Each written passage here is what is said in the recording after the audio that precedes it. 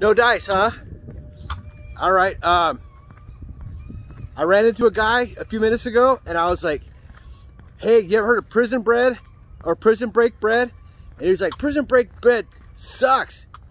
And I was like, ah, no, my daughter says different. I don't know, she likes it. He said,